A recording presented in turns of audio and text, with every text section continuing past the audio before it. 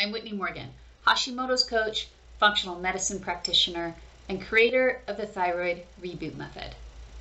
In my 10 plus years of working with women with thyroid issues, I've heard practically every question imaginable. So I've compiled a list of the most common questions that I get from both my clients and people who follow me on social media.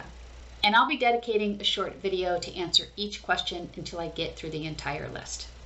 For future reference, I'll be posting these short videos on YouTube under the playlist Common Thyroid Questions. All right, the question I'll be answering today is, are Hashimoto's and hypothyroidism the same thing?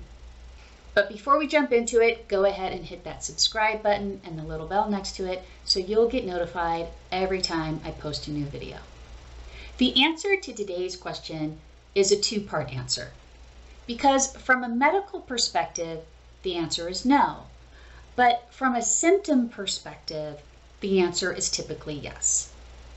Medically speaking, the primary difference between Hashimoto's and hypothyroidism is that Hashimoto's is an autoimmune disease and hypothyroidism is not. Hashimoto's occurs when your immune system makes the mistake of identifying your thyroid gland as a bad guy and it starts to attack it. This results in rampant tissue destruction of the thyroid and usually elevated antibodies. Hypothyroidism, on the other hand, occurs when your thyroid gland slows down its production of thyroid hormones. It just gets tired and sluggish. Quite simply, it's not performing at the top of its game. While the medical distinction between Hashimoto's and hypothyroidism seems pretty clear on the surface, unfortunately, many women who've been diagnosed with hypothyroidism often find out that they've been misdiagnosed and actually have Hashimoto's.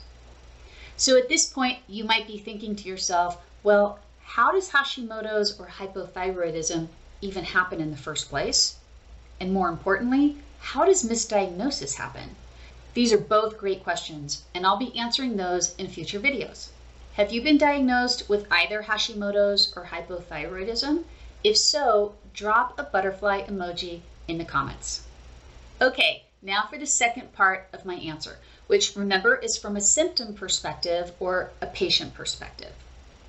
Typically, women with either Hashimoto's or hypothyroidism complain of the same symptoms. The most common being things like weight gain, low libido, poor memory, brain fog, thinning hair, feeling cold all the time, constipation, and even joint pain. And because Hashimoto's and hypothyroidism usually present with the same cluster of symptoms, doctors and functional practitioners rely on various lab tests in order to determine the correct diagnosis. If you found this video helpful, let me know.